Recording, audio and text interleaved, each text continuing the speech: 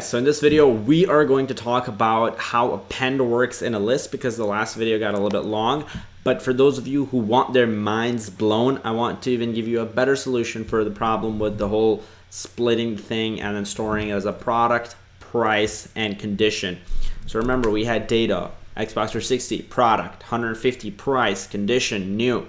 There's even an easier way to do it. I can say product, I can say comma price, and I can say condition, and check this magic out. And I'm gonna say data dot split that by pipe, and boom, we're done. So now product is the first element from that list, right? If I show you data dot split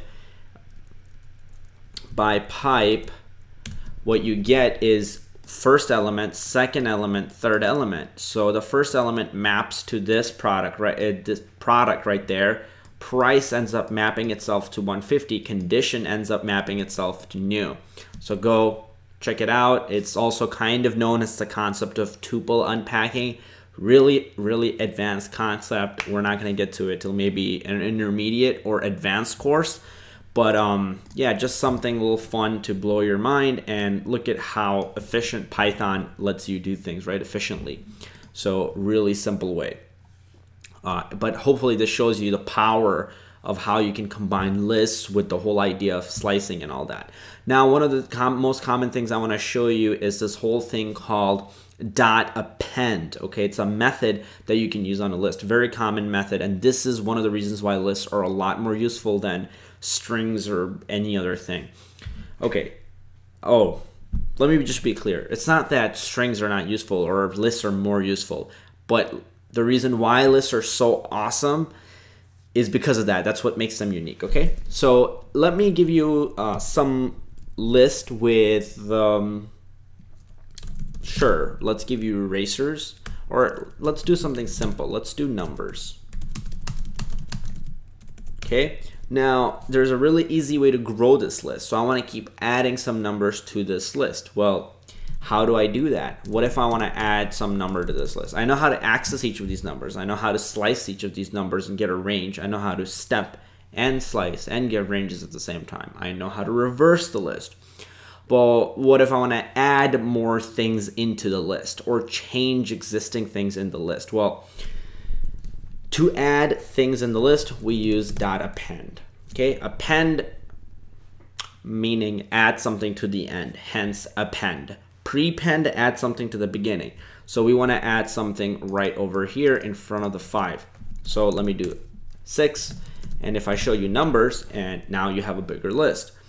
Let's say I wanted to add another thing, I'll just say append 7. Now if I show you numbers, now the numbers has grown bigger. You got 7.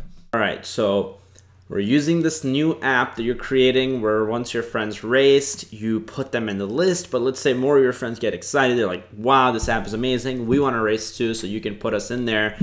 But you're like, the list only takes in 3 people. Well, append lets you add in more people, right? So you store that data, you keep it there, and then you use append to add more of your friends into the list.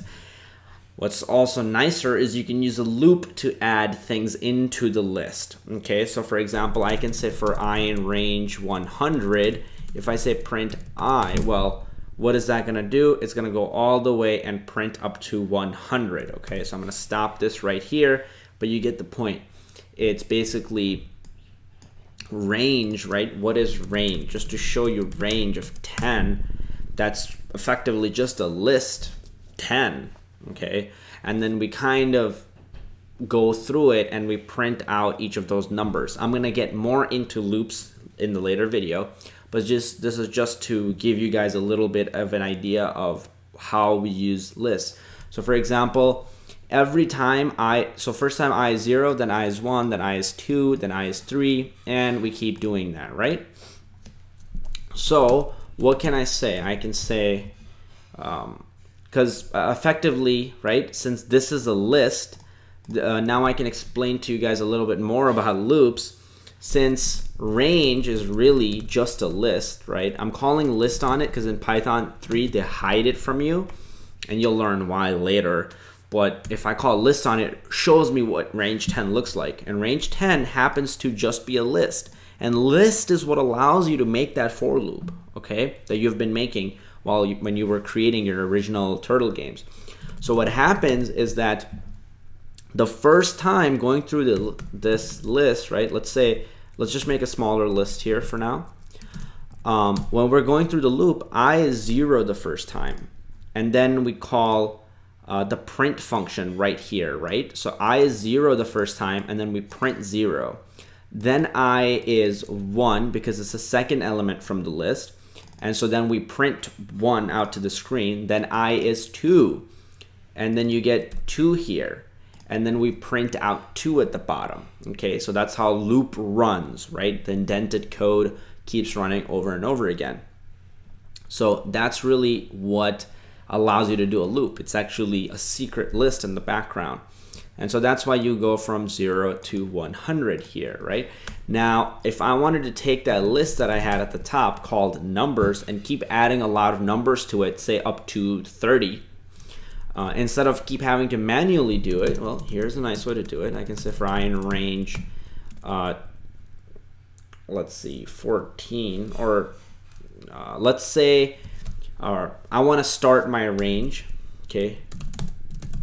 So if I just showed you, you can also give a start and a stop to range. So let's say I want to start my range from 8 and go up to, but not including 20 or 21. So I go from 8 to 20, right? So these are the numbers I want to add, okay? So let's do for number in range 8 and 21. And I'm not using I'm using the variable number, just so you guys know that you don't have to use, you know, I is not some magical built-in thing that you have to use.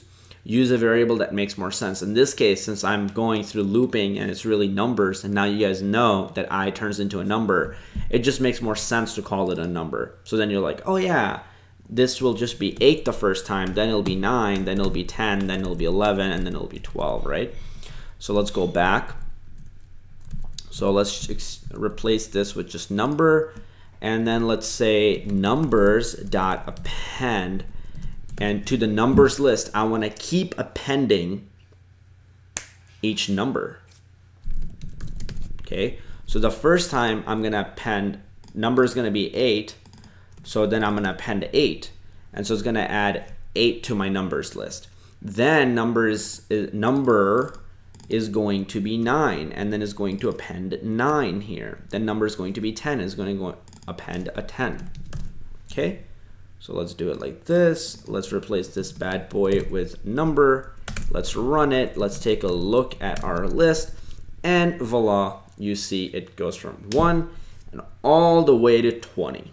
Okay, and if these were your friends and we wanted to see, you know, in the reverse order, like from losers to winners instead of winners to losers in a race, I would be able to do simply this trick, which says start by default, stop by default, and then step by -1. So that answers that question, right? Okay, cool. So a lot of stuff, but hopefully it's making sense, and hopefully lists are making more sense, and append is making more sense, right? Append is one of the most useful things. So I want you to remember append, and we'll come back to it and we'll probably build more things with it, okay? I'll have a project for you guys as well where you're gonna get to practice it more. For now, come up with something cool, whatever silly idea or a fun idea that you have, code it up, something simple, post it in the comments below in the YouTube one or my website here, okay? cleverprogrammer.com. Either way, it's fine. All right, guys, I'll see you in the next video.